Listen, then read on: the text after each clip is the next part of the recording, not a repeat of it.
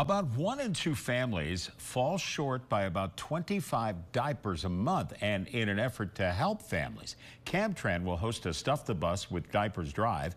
Anyone who wants to help can bring diapers and wipes to a Tractor Supply parking lot in Ebensburg on Friday, December the 1st from 4 p.m. to 6 p.m. The diapers will go to restock the United Way of the Southern Alleghenies Diaper Bank.